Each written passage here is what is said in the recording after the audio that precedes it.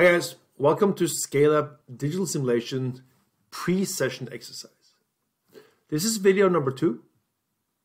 So if you've already completed the 34-minute introduction high-level overview to Scale Up, you're now ready to get into the pre-session exercise. The goal of this video is to give you a high-level introduction to your pre-session exercise and then have you complete and go through the steps of one of these cap table math exercises that we prepared for you. You can do it just off this video, or you can also get access to the presentation of the material and work through the files that we prepared for you. So this is a strongly recommended pre-work exercise for scale-up digital simulation.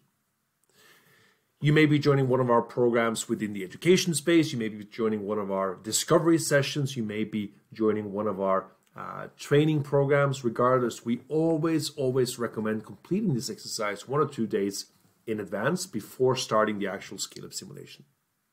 Now, people with extensive experience in venture financing may find this super easy. So if you have, for example, a serial entrepreneur that have raised money multiple times, if you have an experienced VC running one, maybe 2 or 3 funds, they may say, yeah, but I don't really need this. And that's fine. That's fine. In that case, you can just skip through or even just fly through this video. But for the majority of us, we need to train, prepare, and get ready before starting the scale-up simulation. If you show up and you don't have the faintest idea of what cap table math, slicing the pie, or venture financing is, or what it looks like, you're going to start with a big drawback to yourself. We don't want that to happen, so strongly recommend work through this pre-exercise. All right, let's go meet Tim and Sarah. Tim and Sarah are 2 startup founders. They're going to be the heroes of our opening story. So Tim and Sarah is starting a new company called Shopify. Shopify is a leading Nordic social media platform. It's a hybrid of TikTok and YouTube. The market is Nordic teenagers, but it's really a global company from day number 1. The value proposition is bringing next generation entertainment to your fingertips. The business model is a bit unsure. And on the financial side, there are 2 really techie founders with Tim and Sarah. They have both injected $250,000. They have met with some early angels, and they're hoping to close their first 100 million Swedish round shortly. Well, at least they're hoping. But for those of you that have some experience, you'll now recognize that with only 500,000 cash in the company, they need to go raise some money. So the question here is, as a pre-session exercise, how can Tim and Sarah find the right investors and successfully raise funding? While also making the right decisions for themselves, the company, and the investors. Now, of course, that invites the question, well, what are the right decisions? We'll see. Now, this is what Rick Rasmussen, a good friend of ours, and myself called slicing the pie in action. So we have Tim and Sarah, 2 founders. They have both injected $250,000 each. That means that they own 50-50 of the company. Based on the available information, we can say that the total number of shares held in the company is 100,000. Tim owns 50,000. Sarah owns another 50,000. They've both injected 250,000 each, so the total amount invested is now 500,000. If you take 500,000, you divide it by 100,000 shares, that comes out to 5 per share. What happens once they start meeting investors? Now, right here, my friends, some of you can already run this in your head. You know the target range, both in terms of the deal size, the valuation range. You know what an ideal long-term funding roadmap should look like. But some of you may be just starting out on this adventure. So, what happens once they start meeting investors? Let's take a look. First, they meet Jill. Jill is an angel investor, and she typically likes to invest for 1/3 of the company equity. It's a big round, but for the right investor, it may actually be a good choice.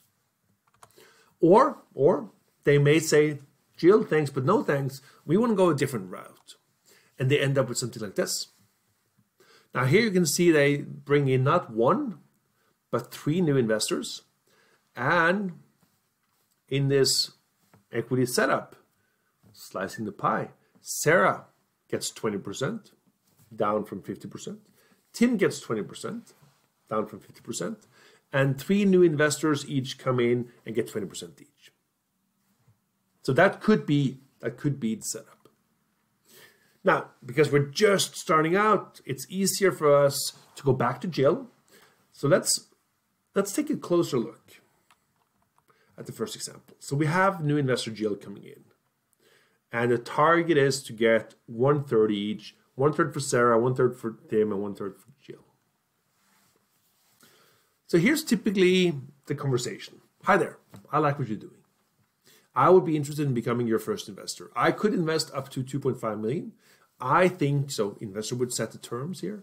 I think a fair price of your company is 5 million pre-money or 7.5 million post. Typically some negotiation would follow. I'm a typical angel investor investing out of my own pocket, but I'm also hoping to get a significant return. Notice here that Jill doesn't put a number on that significant return. That's something we're going to come back to in the actual scale-up simulation itself. Now, if we quickly run through the math here, old valuation, the original valuation that we had was 500,000 for 100,000 shares. The new valuation, which is always based on negotiation, is 5 million. So it's a 10x valuation increase. And the new investor, Jill, she wants to invest 2.5 million. The new post-money valuation is now 5 million plus 2.5 million for 7.5 million total. And then the price per share is currently 50. Now right here, this is what we call an entry-level cap table math. It's going to get a little bit more complicated, but basically this slide, this picture, these numbers right here is really important you get. Here we have the old valuation, the old number of shares. There's a new valuation based on negotiation between the parties. A new investor, Jill, she wants to invest 2.5 million. The new post-money valuation, which is the valuation plus the money that is now being invested, adds up 5 million plus 2.5 million, that's 7.5 million. And the new price per share, 50. Now, the way that we get there is what we call the cap table math. If you're an advanced or even intermediate user, you probably have a different setup. You may have a spreadsheet. You may just run this in your head. But for most people, it's really, really strongly advised to work through the cap table math step by step. So the first part is, well, what is the price per share? So to get there, you take the company valuation, which was 5 million based on her proposal, and you divide it by the total number of shares, so which is 100,000 shares. And that gets us to 50 per share. Next, how many new shares should we issue to Jill? Well, in this case, we take the investor offers to invest 2.5 million divided by the price per share, and that gets us 50,000 shares. So if you remember, Tim, Sarah each had 50,000, and now Jill comes in and she has 50,000 too. Then finally, how do we find the new ownership percentages? Well, we take the number of shares owned by person X, Jill, 50,000, and we divide it by the new total number of shares, both the old and the new, which is 150,000, and gets us now 33.3% to Jill. So this is the quick cap table math, and it leads us to 3 investors, Sarah, Tim, and Jill as the new investor. New total number of shares is now 150,000, and each of the investors / founders have 50,000 shares, or 33.3%. Now, as we get that piece of the information, we want to introduce the cap table. And the cap table is basically an ownership overview. Who owns the company? And here we want to make sure that we add Tim and Sarah because they were the original founders. We want to make sure we add Jill as the first angel investor.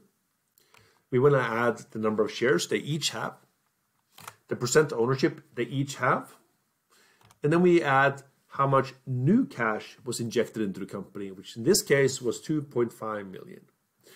Now, very important, you want to make sure you always check your math. And that's why we have on the bottom line, always make sure to close out and say, well, how many shares do we have in total? So that should be 150,000. What's the price per share? 50. And once you multiply those, you should get to a post-money valuation, which is identical to what we had previously, 7.5 million. And this is the very simple cap table setup. And then as you progress later on in round number 2 and 3 and beyond, you always update, you bring in your old shareholders and your new investors, and you keep adding and adding and adding. Now, in the scale-up simulation, you can expect to do somewhere between 3 to 6 of these investment rounds. In real life, if you're starting a company, you may do 1, you may do 2, or if you're a scale-up coach or a serial entrepreneur, you can easily get into 10 or 20 of these. So, basic cap table math right here. And that, of course, leaves us with Tim, Sarah, Jill, now holding an equal 33% of the company.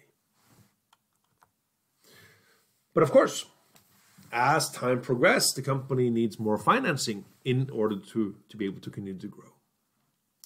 And that would hypothetically introduce later stage investors like Jack, working for a venture capital firm, like Liz, working for a late stage venture fund, like Abdul, working for a sovereign wealth fund, possibly in the Middle East, and then finally Bob, working for a corporate venture capital arm.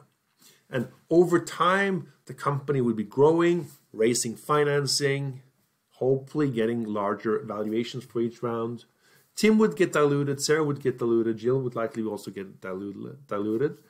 But this is part of that company building that you go through in scale up.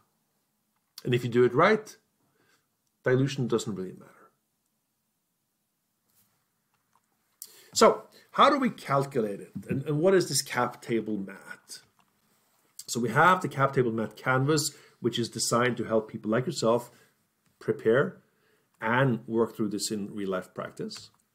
We have your cap table. And if you're working with a real life startup, you may have this in a spreadsheet, you may have it in proper documents, you may have it on an online database. There's a lot of online services for cap tables these days.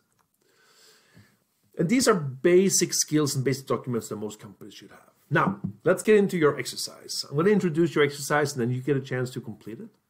So your exercise is to complete the cap table math for Hypercare. So Tim and Sarah was an opening example, opening story. Now you get a chance to complete it for cap table math for Hypercare. So here we have new founders, Kathy and Aaron. The company is Hypercare. Hypercare delivers the market's smartest home care solution through a combination of smartwatches, sensors, and AI. Hypercare provides the best and safest home care platform. Your market, you're looking to Europe and Japan as your test markets with their increased aging population. Value proposition, Hypercare, safe homes, safe lives. Your business model is hardware and software solution with a monthly recurring revenue model. And then you have 2 founders, each having injected 250,000. And that's your opening. Now, your exercise, my friends, is just like in our previous example. Kathy has 50,000 shares. Aaron has 50,000 shares. Total amount invested is 500,000. 100,000 shares, that's 5 per share. And you're now getting accepted into a leading accelerator in Oslo. The accelerator invests 1 million at 10 million pre-money valuation. Your exercise is to complete the investment paperwork. You can do this on any piece of paper. You can take just a blank sheet and quickly work through it. Or you can use the next 2 pages to complete and update the cap table for Hypercare. Now with 2 founders and the Oslo-based accelerator. This is a pre-session exercise that you should be able and comfortable completing before starting the scale-up simulation. So we have the cap table math canvas, we have your cap table, and that is now your exercise. once you have completed it, you are ready for the full-scale scale-up simulation. So I'm looking forward to seeing you and then working hands-on, very fast, highly competitive environment to make sure that you come out on top of the scale-up simulation. That's the pre-session exercise. Thank you